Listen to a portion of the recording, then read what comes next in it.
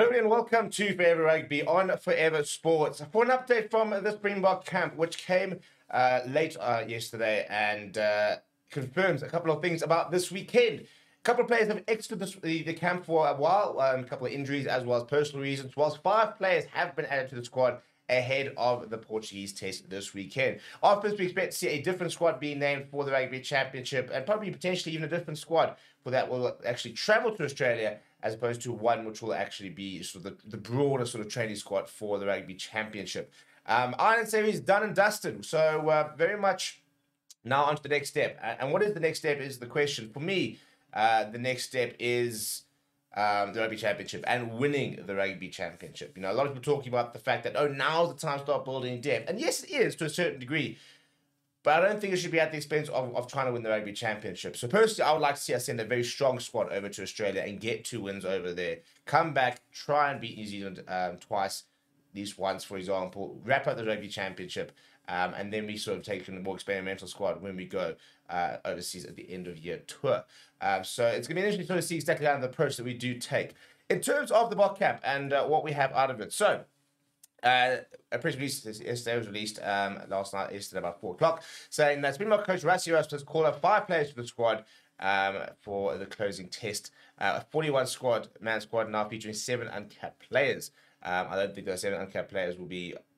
I mean, there won't be 7 uncapped players after this weekend. We will see new caps, I think. So the big news is that Franco Mostert and Edward van der Merwe have been ruled out with injuries. Massive frustration that for Edward van der Merwe, who I think would have started this weekend. Picked up an injury early on against the Islands and obviously back bad enough for him to be ruled out for this weekend. Apparently, the extent of their injuries will be confirmed on Monday. I do think Edward van der Merwe will stick around that squad. Obviously, Franco Mostert's a player that will obviously feature for the squad and for me be very important come the Rugby Championship. Damon de Lendi was permitted to exit the camp due to personal reasons.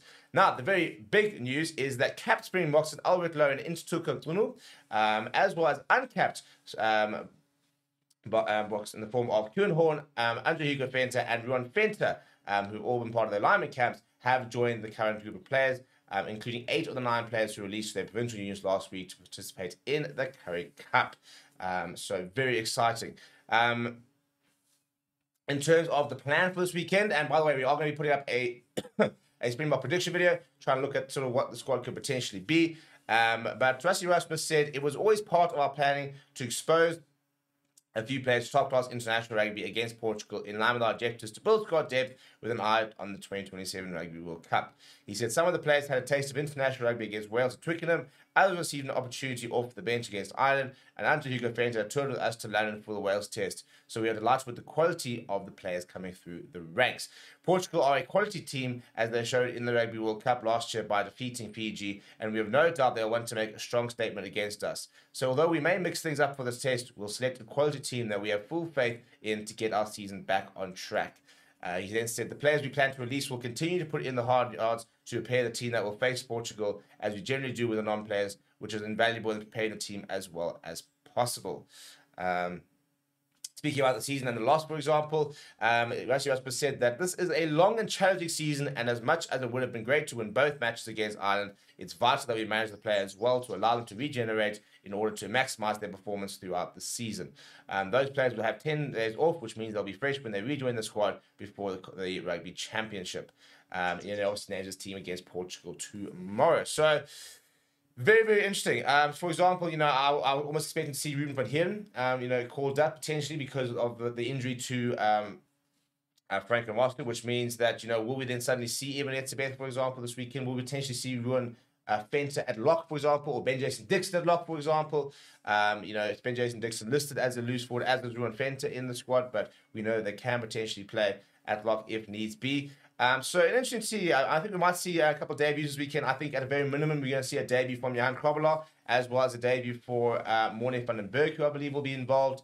Whether we'll see the likes of a Jan Hendrik Wessels, for example, or Kuhn Horn does remain to be seen. Which players would you like to see on that team list when it gets released tomorrow? Let me know down in the comments below. Smash like on the video. Subscribe to the channel as well. Thank you very much for watching. My name is Steve.